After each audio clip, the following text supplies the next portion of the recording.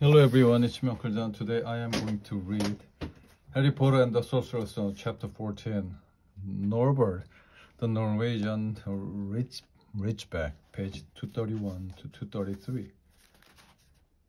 You should see the bunch Charlie's got of wild ones in Romania, but there aren't wild dragons in Britain, said Harry. Of course there are, said Ron. Common Welsh, green, and Hebridean blacks. The Ministry of Magic has a job hushing them up. I can tell you, I can't have to keep putting spells on muggles. We spotted them to make them forget. So what on earth is Hagrid up to? Said Hermione when they knocked on the door of the gamekeeper's hut an hour later. They were surprised to see that all the curtains were closed. Hagrid called, "Who is it?" before he let him in, and then shut the door quickly behind them.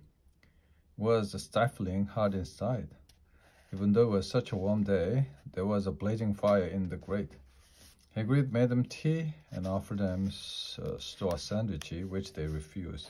"So you wanted to ask me something?" "Yeah," said Harry. "There was no point beating around the bush. We were wondering if you could tell us what's guarding the Sorcerer's Stone apart from Fluffy."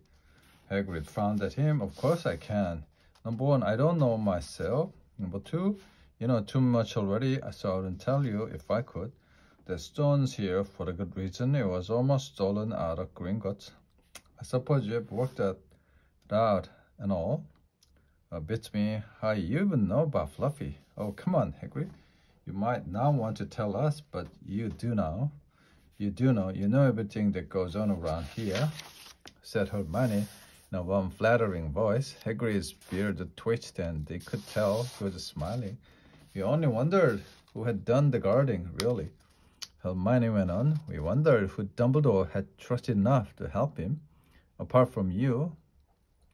Hagrid's chest swelled at these last words. Harry and Ron beamed at Hermione's.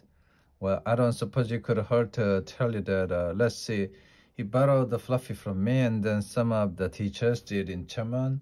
Professor Sprout, Professor de Flitwick, Professor McGonagall, he tickled them off on his finger. Professor de Quirrell and Dumbledore himself did something, of course. Hang on, I've forgotten someone. Oh yeah, Professor Snape." "Snape? Yeah. You're not still on about that, are you? Look, Snape helped to protect the stone. He's not about to steal it."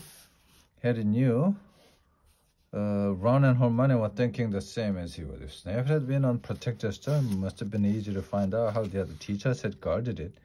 He probably knew everything except his sim, Quirrell the spell, and how to get past the Fluffy. "You're the only one who knows how to get past Fluffy, aren't you, Hagrid?" said Harry anxiously. "And you wouldn't tell anyone, would you? Not even one of the teachers?" "Not a soul knows except me and Dumbledore." "Well, that's something," Harry muttered to other. "Hagrid, can we have a window open? I'm boiling." "Can Harry, sorry," said Hagrid. Harry noticed him glance at the fire. Harry looked at it too. "Hagrid, what's that?" But he already knew what it was. In the very heart of the fire, underneath the kettle, was a huge black egg. "Ah," said Hagrid, the fiddling nervously with his beard. "That's Where did you get it, Hagrid?" said Ron, crouching over the fire to get a closer look at the egg. "It must cost a fortune. Won it. Last night I was down in the village having a few drinks and got into a game of cards with a stranger. I think he was quite glad to get rid of it, to be honest." "But what are you going to do with it when it's hatched?" said Hermione. "Well, I've been doing some reading," said Hagrid, pulling a large book from under his pillow. "Got this out of the library. Dragon breeding for pleasure and profit. It's a bit out of date, of course, but it's all in here. Keep the egg in the fire, because their mothers breed on them. See, and when it hatches, feed it on a bucket of bready, mixed with the chicken blood every half hour. And see here, how to recognize different eggs. What I got there is Norwegian Ridgeback. They are rare, you know them." He looked very pleased with himself, but Hermione didn't. "Hagrid, you live in a wooden house," she said. Hagrid wasn't listening. He was humming merrily as he stoked the fire. So now they have something else to worry about. What might happen to Hagrid if anyone found out he was hiding an illegal dragon in his hut? The end.